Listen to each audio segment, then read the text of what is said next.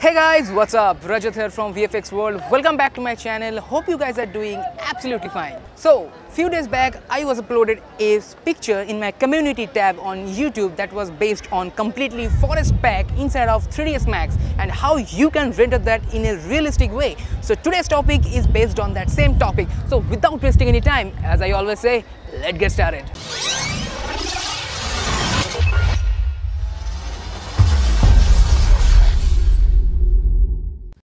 So now we are in my system and this is 3ds Max version 2018 and this is a really stable version. I really love this version, but guys, 2020 is also released. So now let's get started. So first of all, we'll talk about this forest pack. So before starting this tutorial, you have to know how forest pack is actually work. So forest pack is actually work on your unit setup. So go to this customize and go to this unit setup option, and just you can see there's a unit setup over there.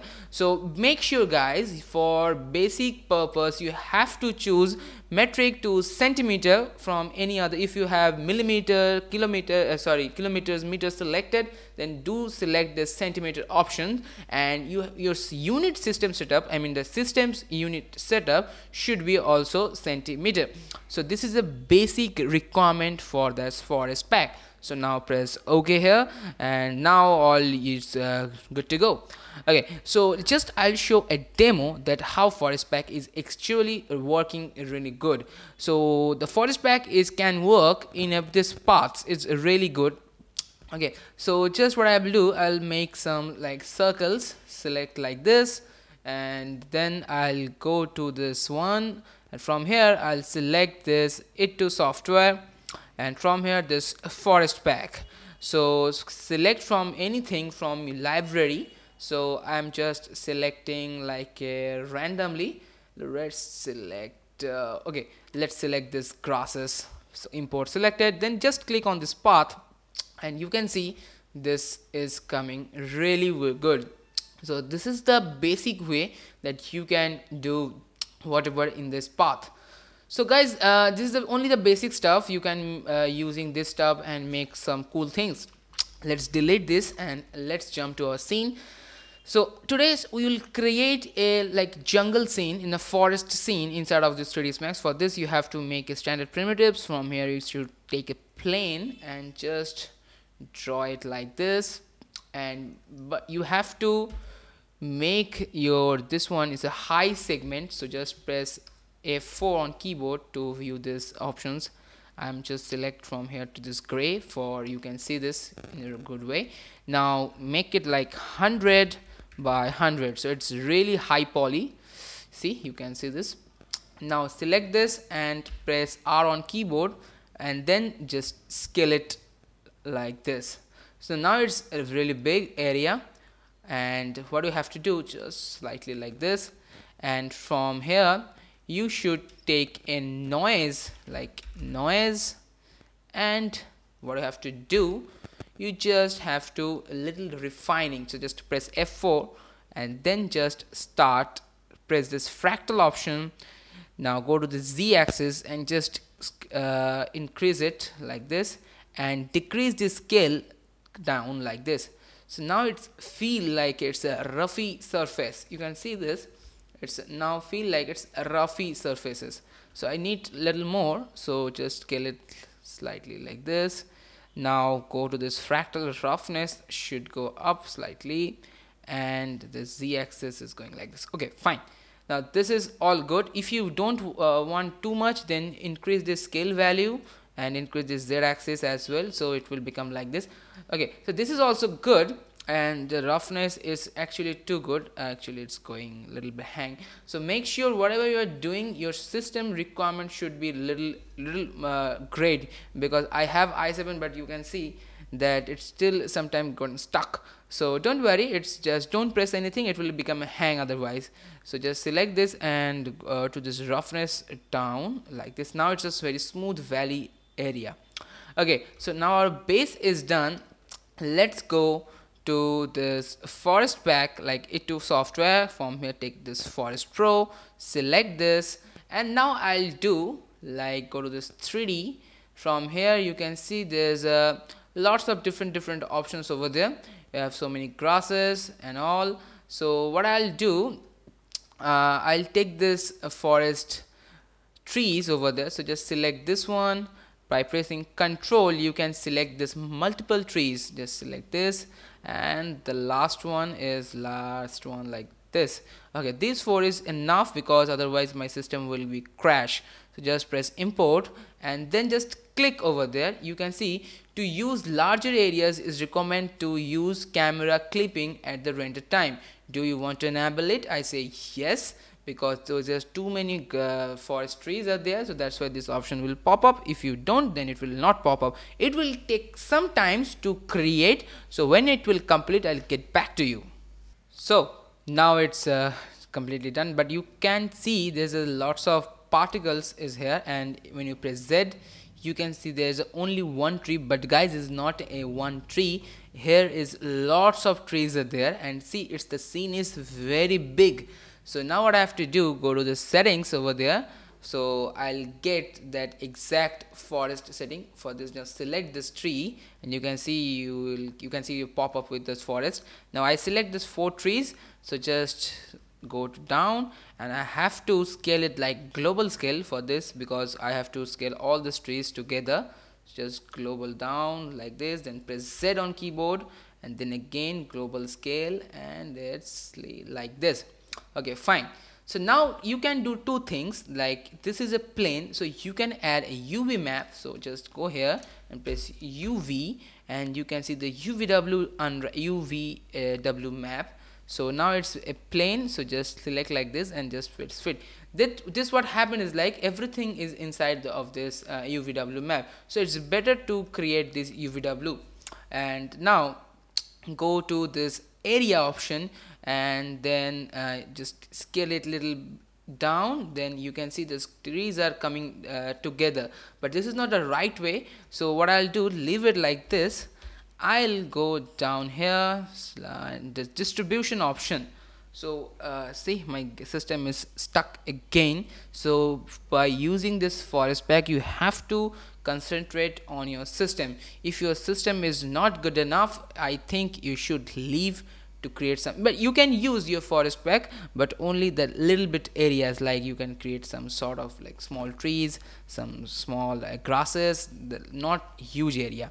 See, it's not actually stuck, it's actually like a calculation. So don't worry that it's a stucking or something else. Okay, so now see, there's a distribution unit. You can see there's a 2500. So just I'll decrease this amount, and you can see the lots of trees are coming together. So I'll just make it like 500.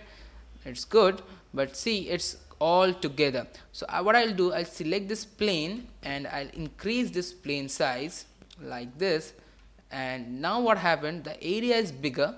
Now what I have to do, I have to make some gaps over there, because this is completely filled. You can see that there is no gaps over there.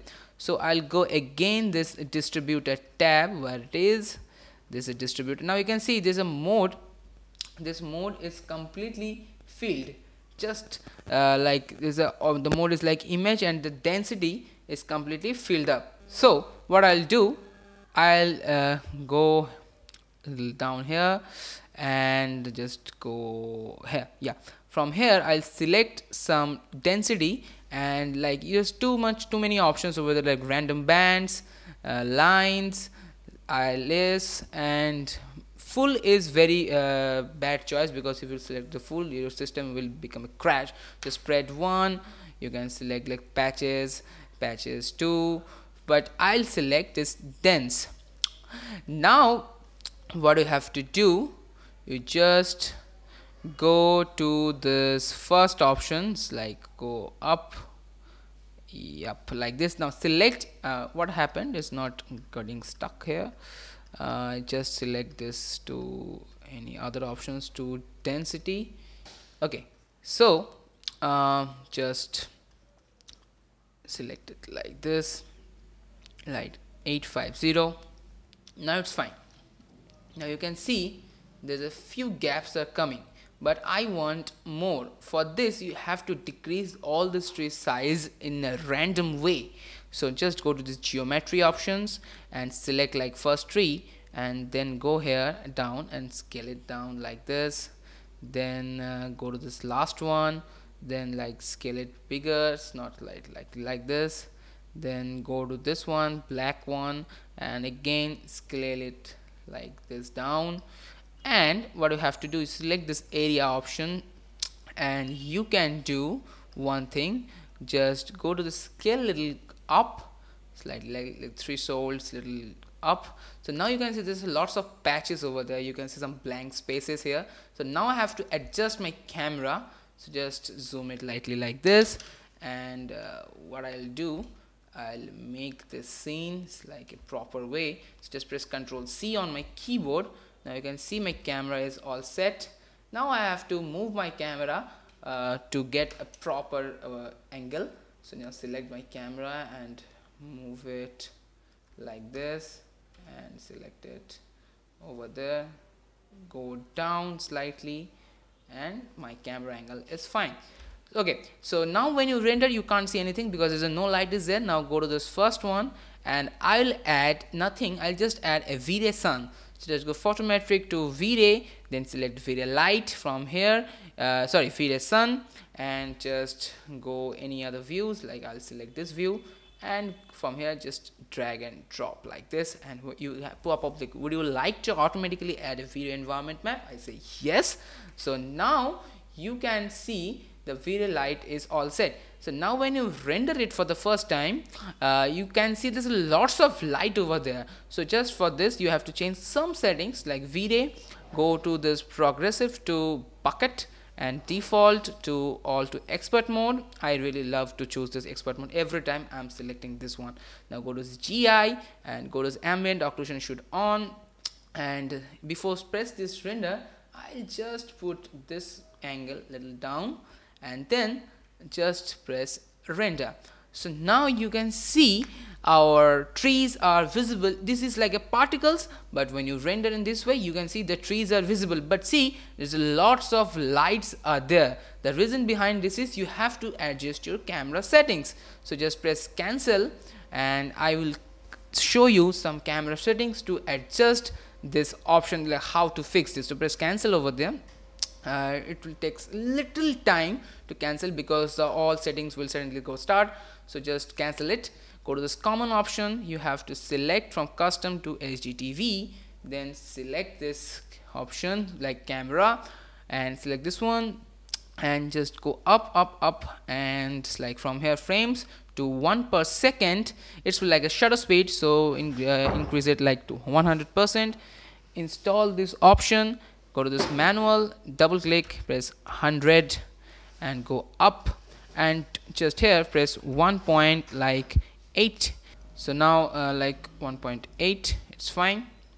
Okay, so now what I'll do, select this, and you have to go to your render settings, and I will show you the previous renders like Vray, start IPR render, and you can see that how the forest pack will exactly look like. So just a minute, it will come. See, there's so many lights are going down, like there's no more lights are visible, like no more exposure, but yes, you can see there's a still exposure some, because this area is out of my window.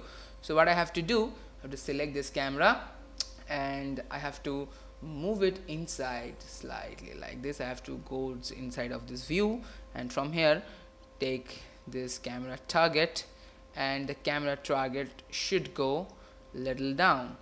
So just go lightly like this. Now it's fine.